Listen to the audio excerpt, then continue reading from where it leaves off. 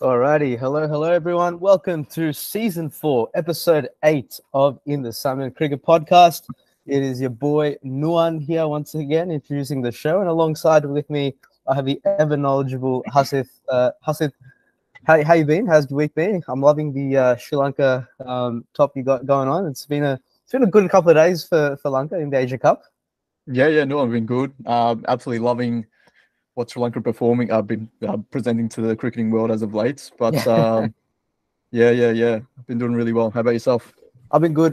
It's it's nice to see the Asia Cup get underway. A lot of rain affected games. A lot of interesting white ball cricket happening of late, and I'm keen to discuss how all these developments unfold because it's a bit hard to predict what we're going to expect coming into the 50 over World Cup later in the year.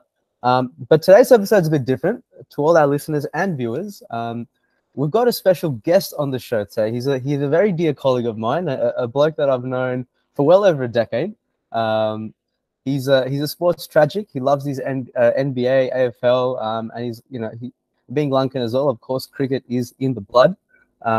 He's a bloke that I've had a very long friendship over a very long time, and his career story is quite inspirational because he just like myself, he transitioned into the world of sports media and journalism, after being in another field for a long time, and he's doing remarkably well at it.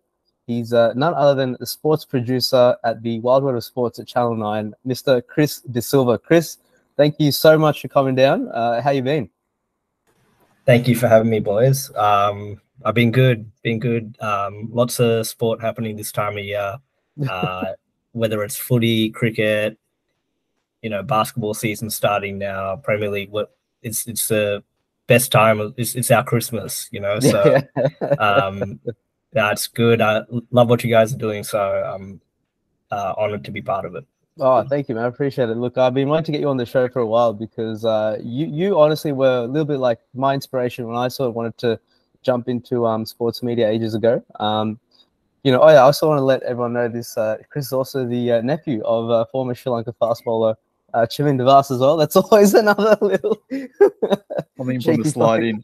Definitely slide that one in there. But no, look, Chris. I mean, for all our listeners as well, tell us a little bit about your career story because it is quite a special one. And I remember the days how you hustled really hard to get into that, and sort of your pathway journey. Like, how did it all start for you? Yeah, man, it was interesting.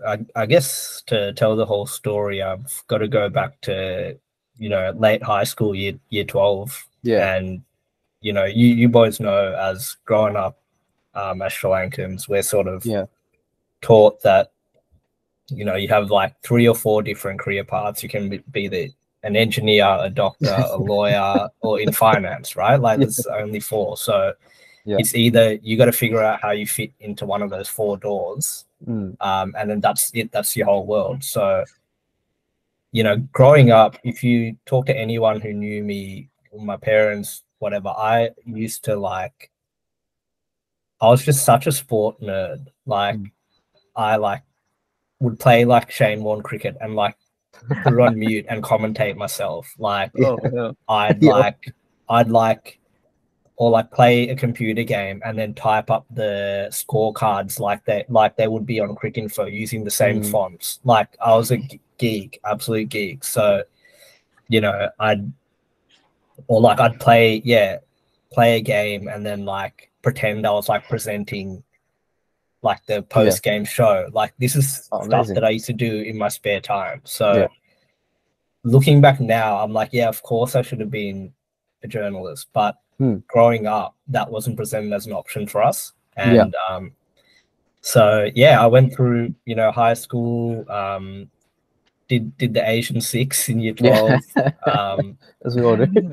As we all do, exactly right. And my top score in year 12 was in English, still didn't take the hint. So I ended up, to be honest, finished high school, didn't really know what I wanted to do. And a lot of my friends who did the same subjects, they went on to do Bachelor of Science at Melbourne. So I thought, this is just a natural path. I've always been told that, I'm a good numbers person, good with maths, blah blah blah. So I just thought, yeah, like that's a progression, and as I'm doing it, I'll sort of the fire will start burning, if you like. And I was like 2 years into it, and just really everything was a grind. Like every assignment, you know, was a grind, and I just felt really out of my depth. I didn't understand what was going on, and mind you, like the effort put in wasn't optimal at times as well. I'm not going to sit here and lie and say I was a great student. You know, first year uni, you're not doing, but at the same time, I just knew that it wasn't natural, like, and I wasn't getting things like, you know, my friends they were just understanding stuff, and I was just, I felt really out of my depth. And so I remember it was end of second year. I was studying for an exam, and it was like really late at night, and I got to the point where, you know, when you're studying sometimes and you're reading stuff on a book or whatever, but your eyes are just bouncing off like you're not absorbing anything. So I was doing that, and then I was like, oh, there's no point, like I'm just miserable. I just want to do something that I enjoy doing. So I just closed it, and I opened a WordPress. This is, mind you, this is all happening at 3 a.m. Yeah, that's when all the best ideas come out, right? Absolutely, inspiration hits. Yeah. So I opened up a WordPress, and then I wrote an article on Kyrie Irving, because I was I'm a big Cavs fan, and I think he was in his rookie year. So wrote that, and then I was like, yep, cool. Like on WordPress, you could like auto link it to your Twitter account. I had like 2 followers, so I was like, yep, cool. Like get this out, give the people what they want. Fantastic.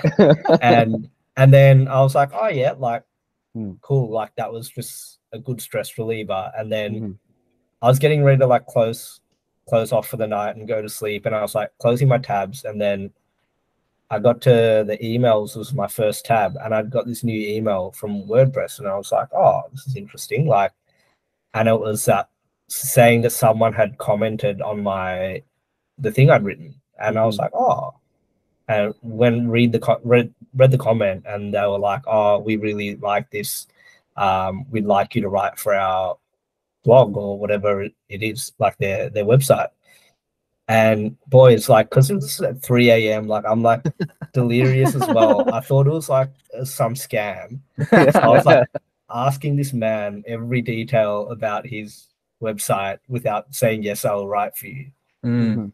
It ended up being legit. And then that was the first sort of green flag where I was like, okay, like this is not just in my head. Like I think I have something here. I have like a God-given talent to write and to be able to tell stories. And so that set the wheels in motion. But then still there was a small matter of having to graduate out of this degree that I was over halfway through, and I was like, I've come too far to drop out. So you know, I just had to, that final year was tough. Like I had to, because I was doing the subjects knowing I'm not going to use this ever again.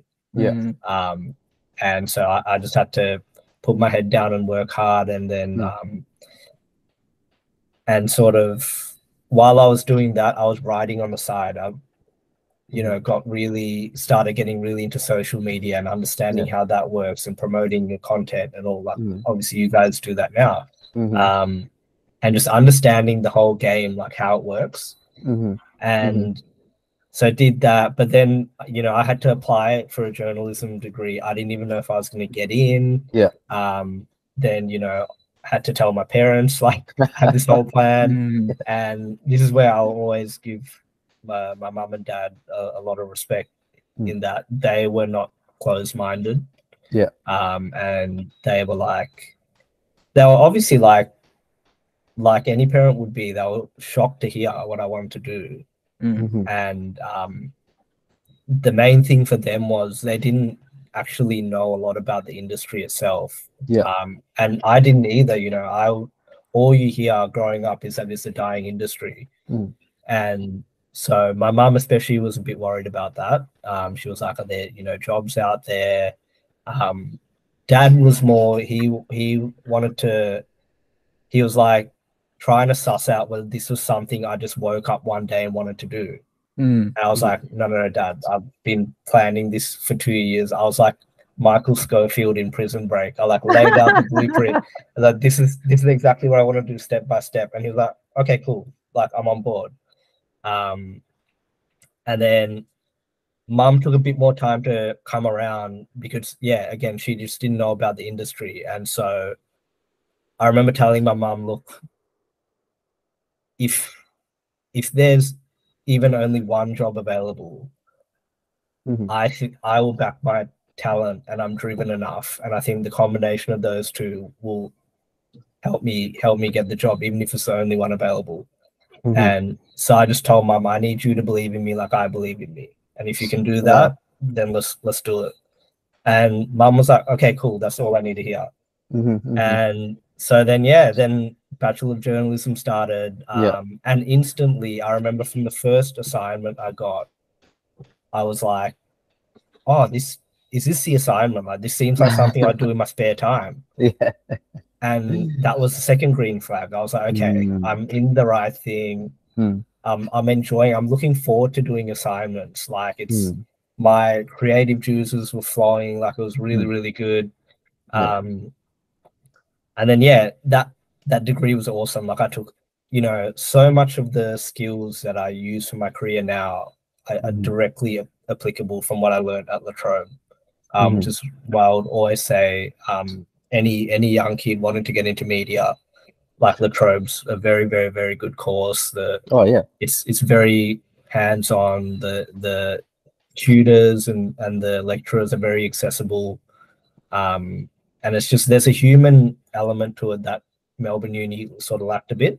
So anyway, did the degree, and then it's like, okay, sweet, you've got a degree. Now you got to break into this industry. And an industry where there's not many people who look like us, especially in sport, right? Exactly. Yes. And so it was like, okay, how do I go about doing that? I was applying everywhere and not getting very far. And then I moved up to Sydney. One of my family friends had a connection. Not really, it wasn't so much as journalism itself. It was my first ever media job was cutting up sports highlights. So I moved up to Sydney and I was doing that casually. And all the while, just applying night and day for all these different roles. And then my mum was playing my agent because she was sending through a million applications. Apply for this, apply for this, apply for this. So I did that's that. amazing. That is pinnacle. That is top tier support right there. Just the MVP, 100%. And then I actually, funny story, I almost didn't apply for this job that I'm in now. No way. Wow. I remember reading the Seek job description thing, and the first thing I had was good NRL knowledge, and I'd never watched an NRL game in my life. So I was like, oh, there's no point in in this. And then I went to close the tab, and Google did that thing where it's like, are you sure you want to close the tab? And I'm like, oh, maybe I'm not sure. And then, I applied and then got an interview and then went from there, man. And then 5 years later, here we are. So it's been a fun ride. It's had some moments of self-doubt, but that's just natural. I think everyone, regardless of what field you're in, you're gonna go through those moments. But I think I was very blessed to have a really good support system around me that those times where I didn't have faith in myself, they had faith in me. And that's so powerful. Where once you got that, you can conquer anything. So everything I have, I owe to them for sure. Oh, that is a brilliant story, Chris. And honestly, your story is what inspired me to do the exact same thing. So I remember seeing all your stuff on social media. I'm like, dude, this guy can do it, why can't I do it? And I'm glad, man. I'm glad because honestly, that's so much of that. Like, that's my why. Is that I wanted to, obviously, like, I get to do what I love, and that's awesome. But so much of my why, even still to this day, is I want to show, 12, 13-year-old brown kids Yeah. who might be wanting to do media, who are scared to tell their parents, they can go and show guys like you and me and be like, hey, mum, look, there's someone who looks like me doing this. It's possible. Yeah. Yeah. And then all we can do is just help them. And I'm always willing to do that because I wish I had someone like that when I was that age, because then I wouldn't have to go through this part. So yeah, like hearing that is just, it's everything. Yeah, no, because I remember you and there was like a Lunker game, and you and I caught up outside the MCG, and you asked me how I was going and how all the sports media stuff was going, and I remember you that day. And I was like, yeah, I remember you were still doing this. So this is really good. I mean, you had some top tier support. Looks like your family was right in the salmon, as we say. Absolutely. Yeah. Supporting you all the way. But like, I mean, give us like what's been the most enjoyable part about working at Wildwater Sports? Like, what's something that really stood out to you? Because it seems like you're doing a lot of NBA now. Is that what you've always wanted to head towards, or I think the best part of it has been because it's the world of sports. So you have to. I came in with a very tunnel vision view on sport. I knew what I knew, and I didn't know anything outside of that. So I've been able to develop a more well-rounded knowledge of sport. But I'm not going to sit here and say I'm an expert in every single one. Like I still have my sports of expertise, but I know enough to get by in certain sports. So that's been a highlight. And then I think just working with, people that you grow up seeing on TV, like having them in your phone, like that's wild. That's pretty surreal, huh? Yeah, it never gets old. Like we have to call like Mark Taylor and Ian Chappell. Like I'll just be in my room on the phone to Ian Chappell. Like, what is this life? So that bit is always cool, and it's always a struggle to like, because the inner like 8-year-old me is like doing somersaults in those moments, but then I have to try and stay professional and stay on task. But I don't think you speak to any journalist and they'll tell you the same thing. That bit of it never gets old. The fact that you get that you have access like to all these athletes. It'll never not be cool. Yeah, I can certainly empathize with that, working in AFL with Channel 7. But I mean, obviously, Wildwater Sports has access to the Cricket World Cup, all the games for that coming up. Are you excited for what's about to unfold there? Yeah, I think so. I think cricket's in a really interesting spot at the moment where it's, we grew up and it was Australia and everyone else, right? And it's really wide open now. I feel, there's no real one team that's up there that is streets and streets ahead of the rest. It's not like the 90s and 2000s where you had Australia and then the second best team in the world was Australia A. Like they literally were though. Like whereas now, it's you've still got that top tier, don't get me wrong. Like I think there's four nations that are very clear ahead. That's Australia, England, India, Pakistan. I would say on a different tier. And then there's the rest. But I mean, nowadays, like you look at guys from almost every nation, even the associate nations, playing these big T20 tournaments. Like they've all played in a million big games. So they have that exposure. And I think, if you catch an Afghanistan on the wrong day and you don't come correct, like they'll beat you. Come on the wrong side. Absolutely. Exactly. So I think and then it being in Asia, I think, and those Asian conditions allow, again, those minnow teams play better in those situations as opposed to if it was, say, in Australia and they don't really deal well with the bouncy wickets and whatnot. So I think it's really exciting. It's honestly, it's hard to pick a standout favorite for me. I think, on the topic of the World Cup, I mean, we'll chat some cricket now because that's what In the Sound's about. I mean, on the topic of white ball cricket, obviously, with the Australia-South Africa series happening right now, a bit of interesting developments there. There's a lot of chat about Marnus Labuschagne not making the ODI team, getting dropped from the Ashes, having an abysmal Ashes, but he's come back as a concussion side for Cameron Green, scores 80 not out at number 8, goes on to score a ton. I mean, do you feel like that's going to change up the dynamic of the Australian team going into the World Cup in terms of the number of all-rounders, bowlers? Like, what do they do from here? Well, I think it's only good for Australia, right? Like, it's Marnus finding his best form. It just creates more pressure and more competition. And we're talking about the great Australian teams of the 90s and 2000s. You had great players not playing in those teams. But just their presence meant the guys in the first 11 always had to bring it. If you don't bring it for 2 games in a row, you might lose your spot. Exactly. So now you've got guys like even a Steve Smith. Steve Smith's a great test player.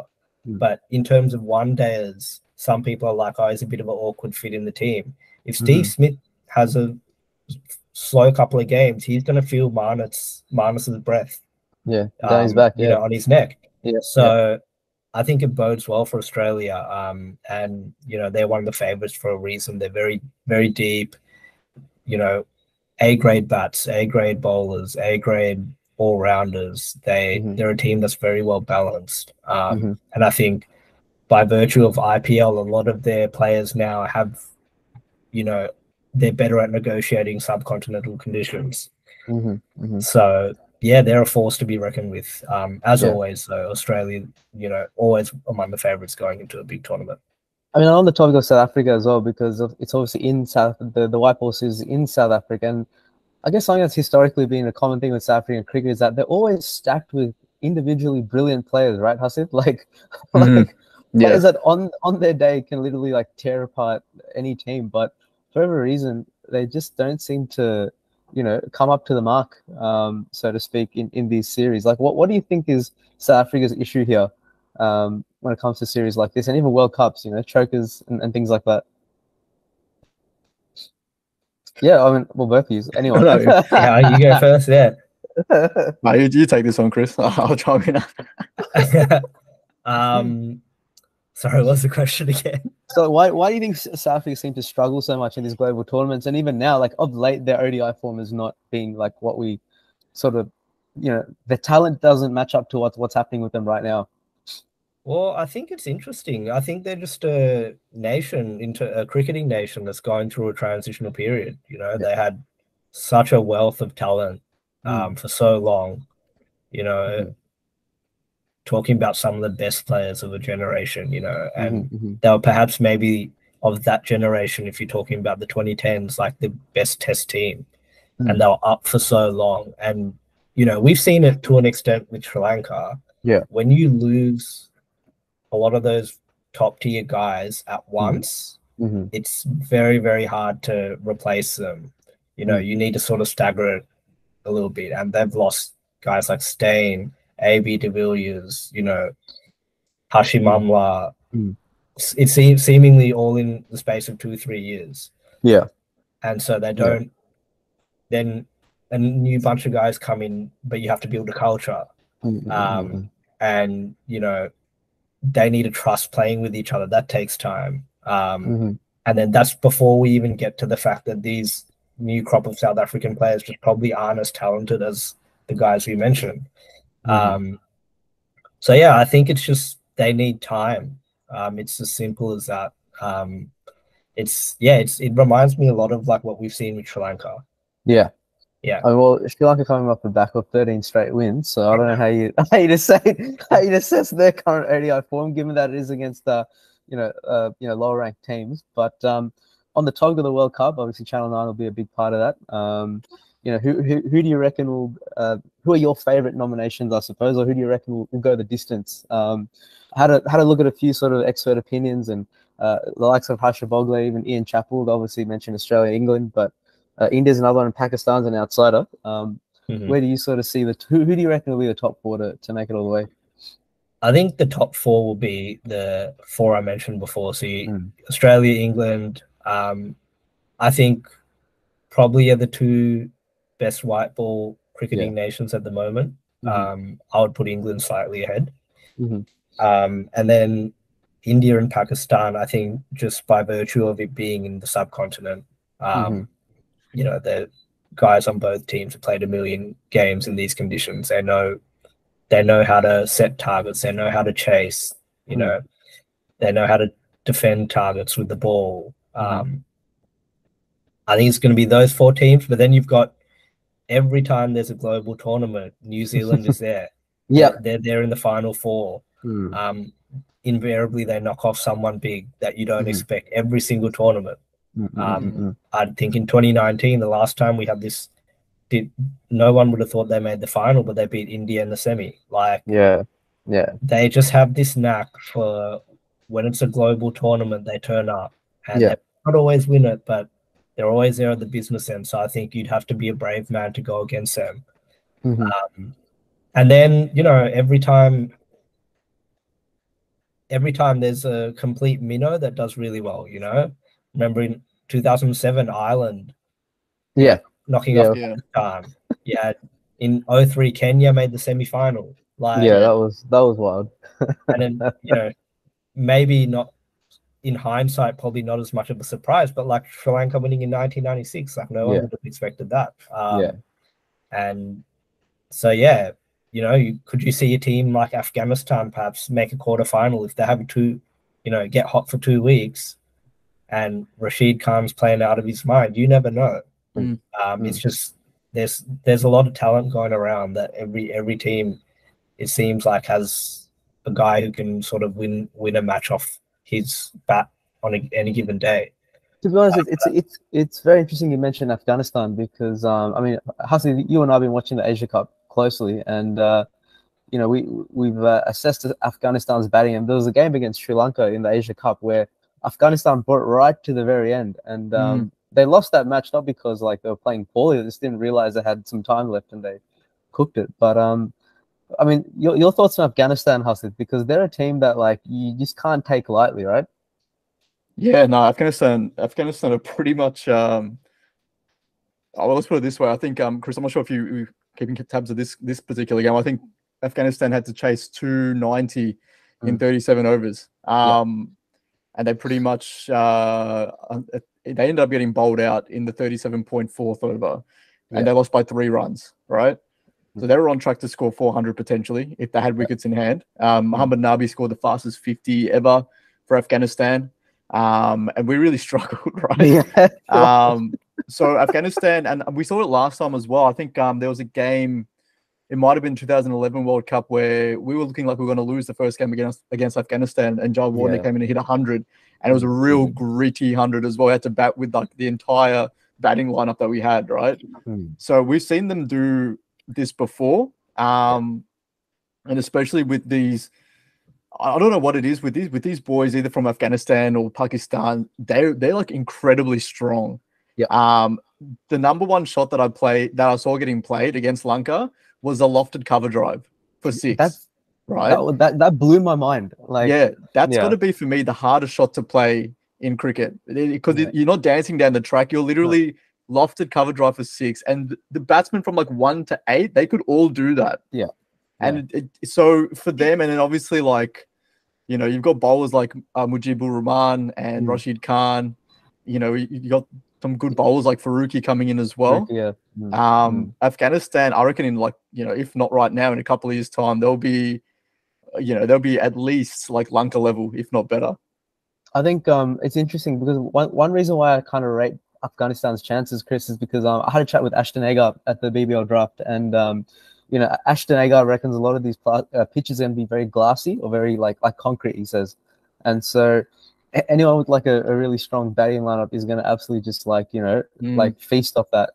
And, you know, when offline, you know, he mentioned that, you know, just watch out for Afghanistan. They'll do some funky things, you know, out of nowhere. But it's going to be an interesting World Cup. Are you going to play any sort of role in broadcasting or producing in the World Cup? At this stage, honestly, we haven't even looked that far because we're in the thick of footy. It's footy at the moment. I think as we get closer, the time zone's not too bad. So I'm sure we'll probably, at the very least, live blog Australia's games. Oh, amazing.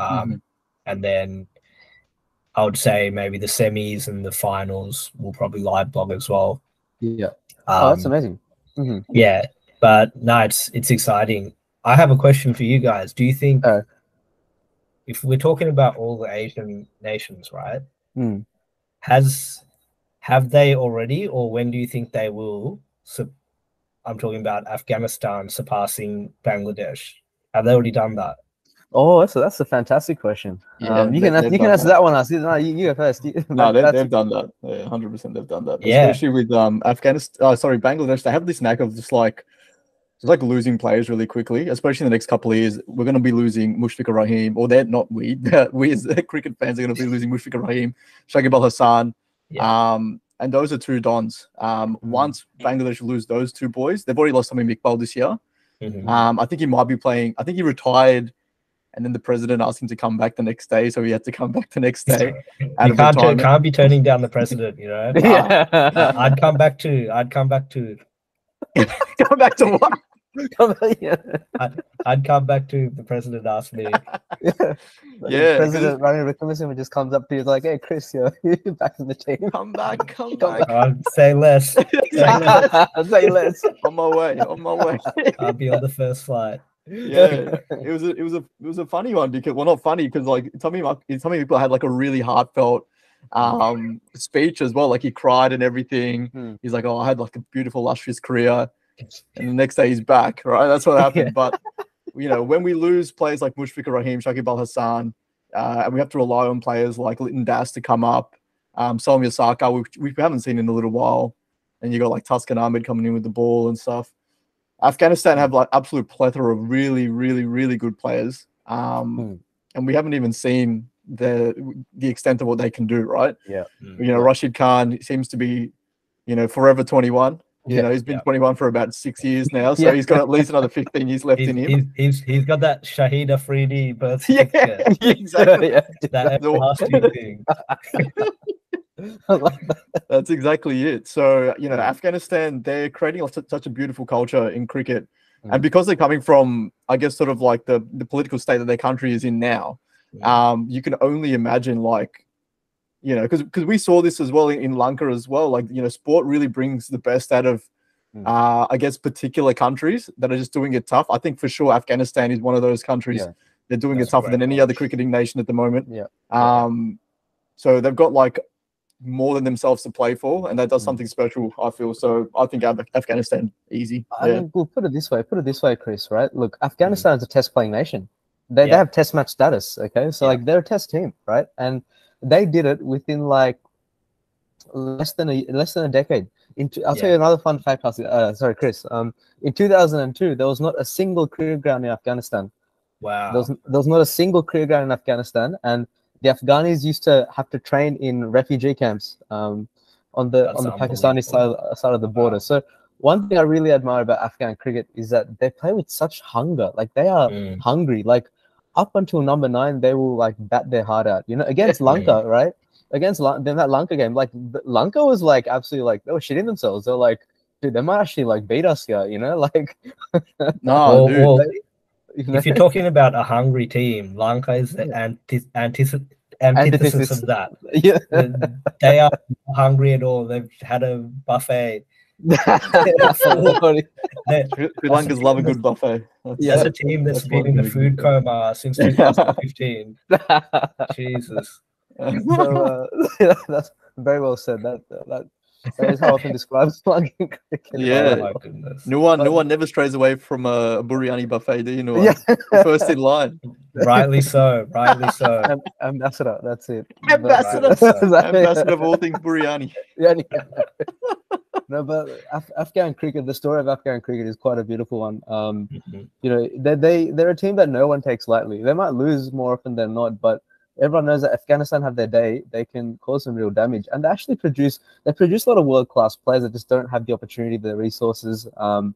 You know, and I think in the formative years of Afghan cricket, they were coached by a lot of ex-Pakistani players. So Wazir Makram played a part in the fast bowling development. That Inzamam ul Haq, Muhammad Yusuf, these guys are all sort of bringing up that next crop of Afghan players. But there's a hunger in Afghanistan. Like you can see it, like in that Afghan Lanka game, like when they got the wrong message that they'd lost the game, like Rashid Khan was like distraught. He was visibly like depressed, you know. And they have such a will to win, and it's a very beautiful thing. And I think it's a lot of the other teams that can benefit from that. My issue with Bangladesh is Bangladesh have no excuses to be so mediocre. Yeah. Bangladesh have arguably some of the best resources when it comes to training, and they have all the tools there to be successful. What Harsha Bogle once said is that their issue is it's a mindset thing, and they love to complain.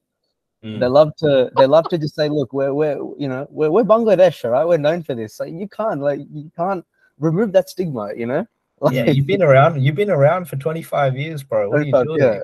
Yeah, and they still only won like 10-15% of all the tests they've played. They only win at home on the very rare occasion. For Bangladesh, it's a very like, I don't know. They've created this identity for themselves as it's Bangladesh. We're playing Bangladesh. Woe is me. Yeah. That's the culture. That's the culture. Yes, that is the culture of Bangladeshi cricket, and that needs to come to an end at some point. Yeah.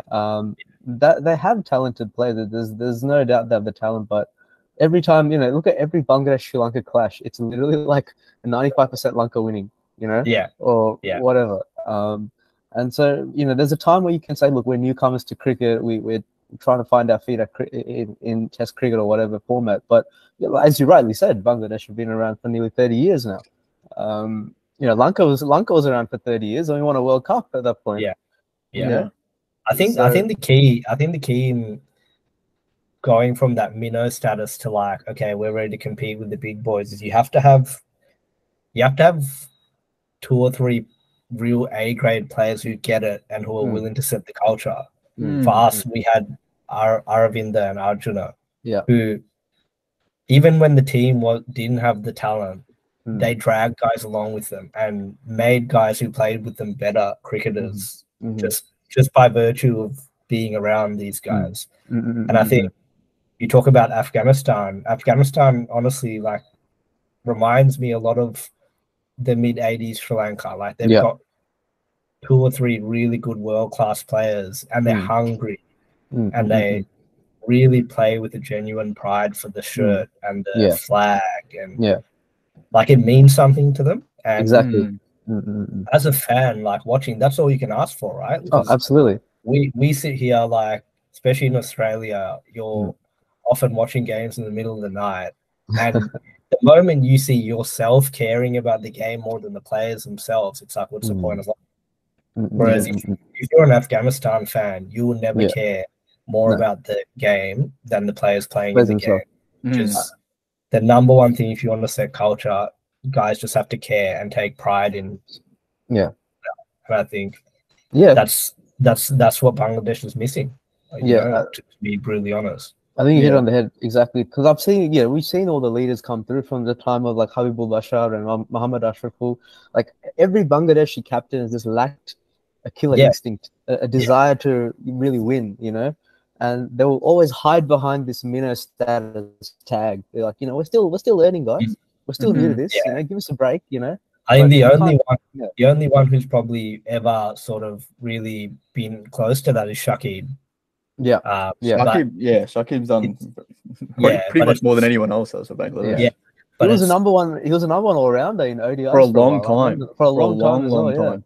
Yeah, he was a serious player. I mean, it's beautifully analyzed there. That's exactly what we love to hear. But I think final thing I want to discuss with you, Chris, tonight on the show is in regards to, I guess, in the Asia Cup, it's a bit of a more philosophical discussion about, like, where is cricket's priorities at. So in the Asia Cup, obviously India-Pakistan is always a big encounter.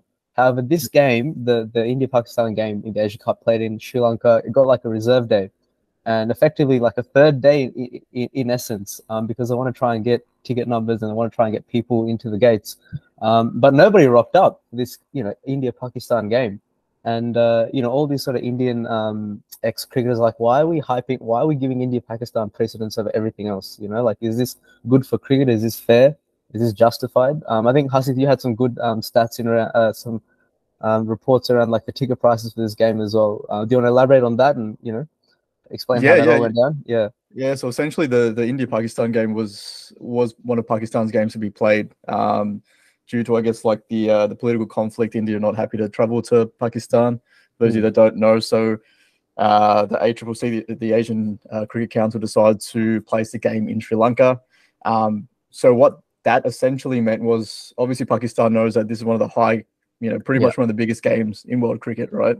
And we saw that last year in the against the game at the MCG, I think it was one of the most highly streamed. It was more than like the NFL Super Bowl, right?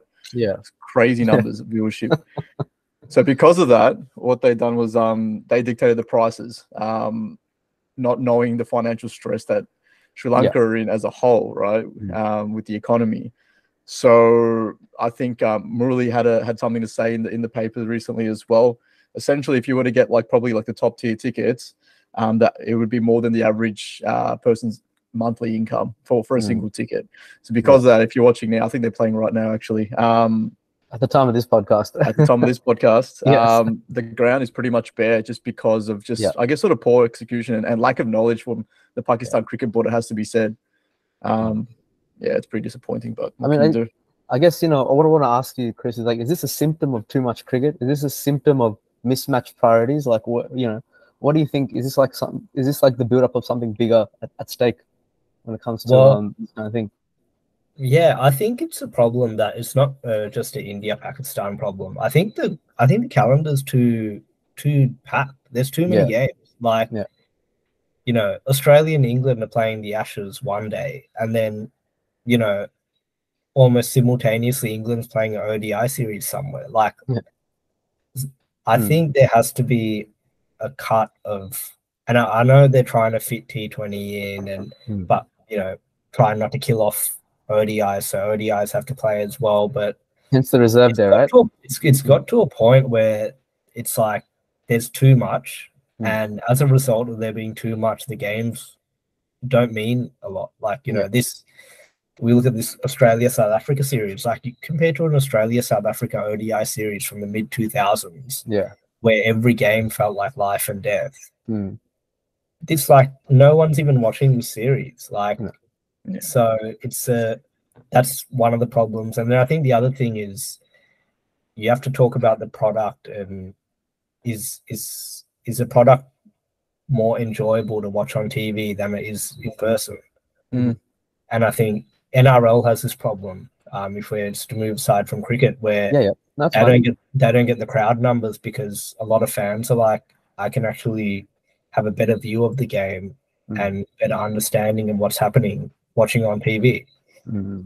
And so I think cricket has a similar thing where they, for one, it's a very long game, especially anything outside of T20s. It's just a long game. And even if you love the sport, it's hard to sit there for 8 hours, so I think cricket as a sport has to figure out, okay, how do we make the game accessible and adjust the ticket prices accordingly? But then also for the fans that are, okay, they're willing to come to the ground and pay whatever the price may be, what are they getting out of that?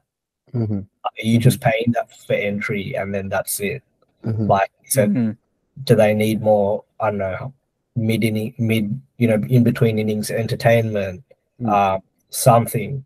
I think they need to throw fans a bone a bit, because at the moment, you're coming in and you're sort of only getting the action, whereas nowadays, if you're looking at cricket in comparison to other sports, it's almost like a concert, right? Fans, you look at NBA, they're getting shirts shot into the crowd, they're getting free stuff just for attending. You don't get that stuff in cricket, right? So they need to move away from the fact that in that real 90s mentality of the game is the main thing. It is still the main thing, but it's the spectacle matters as well. It's not just solely about the game. I think if they can do that, we need more cheerleaders. That's what you're saying. That's what Chris is clearly hinting at. Right? I said, so don't put words in my mouth now. The Channel 7. That's what I heard. I journalism. don't know. That's what I heard from cheerleaders. So what you actually mean is, Yeah. This is what they be doing at Channel 7, you see? yeah. There's always- oh, you got me, you got me. Oh. No, but look, No, you're right Chris, though. Yeah, you're yeah. right. 100%. I mean, I guess one final thing. I guess you mentioned scheduling. There's too much cricket, and I think the way this Asia Cup has been planned is a symptom of that, because they're playing the Asia Cup in Lanka right in the middle of the monsoon rainy season, the wettest time to be playing cricket in Lanka. So. And it's sad because it had all the makings of being an excellent tournament. Like Yes. India's come down a bit, Pakistan's right up there. Yeah. Lanka's dropped a bit. Yeah. Afghanistan's up there. Like it could have been such a good tournament. Yeah. And we saw we're going to see something very similar with the World Cup though. Yeah. With India. When the games in like South India, I think it's going to be a very, very similar situation. So yeah. I think the people in charge of the game can be a bit smarter. Yeah. And I know it's obviously easier said than done. We're sitting from the cheap seats, having a shot at fixturing and whatnot. And obviously there's political things and all sorts of stuff. But I think they can be a little bit smarter in terms of how they market the game. And it's all about how you're going to sell the product to the future generation, right? Like our children aren't going to care about the 1996 World Cup. Like the nostalgia's gone. Right? I'll make it, man. I'm like, this isn't the 96 World Cup. I just have a bad, late night family movie, Yeah, every Sunday. Every Sunday. But yeah, like nostalgia has a shelf life. So I think cricket for too long has relied solely on nostalgia and yes, fans just being in love with players they grew up watching, and they're not doing enough to sell the next generation on, hey, this is why you should contribute X amount of time and watch our sport. It's just that simple. I like that you mentioned the nostalgia part, because every time like there's a West Indies series happening here, they don't talk about the current West Indies players. No, it's always a past. Wait, they always talk about past players. It's like, yeah, we know they were good. Like, tell us why we should watch the current team. Current team, exactly. Yeah. Like every commercial is like, relive the magic of, I don't know, Michael Holding and Clive Lloyd. 1979. And like this, the captain's like Craig Brathwaite. Like it's like, But look, Chris, it's been a lovely chat. We're well over time, and I'm sure we could have kept going and going and going. But look, we've reached the end of this episode today. Look, thank you so much for coming down. This has been a fantastic chat, and we'll get this up on Spotify and all your streaming platforms very shortly. But any final words, Chris, before we sign off? I just want to thank you guys for giving me the opportunity to talk. Always good fun talking cricket. And yeah, love what you guys are doing. Just keep going. Keep it in the salmon. That's it. Keep it in the salmon. Wonderful words there. But look, I love that. I like that. I think you just made no one's week. That's gonna make my year, I reckon. Well, look, in all honesty, Hasith is the brainchild of In the Salmon. The credit goes to him for kickstarting this podcast, and we're still going 1 year on. So cricket is a sport that never sleeps. So look, we really thank you for your company once again, Chris. And sure. Please let all your friends and family, colleagues know about us. But that's all from us today on episode 8.